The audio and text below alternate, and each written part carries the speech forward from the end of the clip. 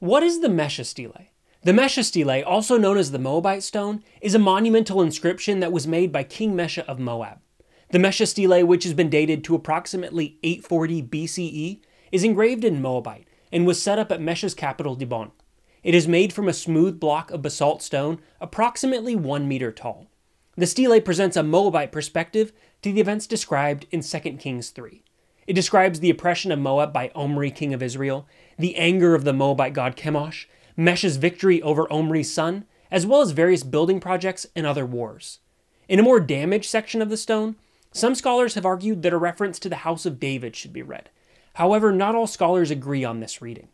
The Mesha Stele is significant because in addition to being one of the few early external references to Israel, it presents a rare parallel to the history described in the biblical text.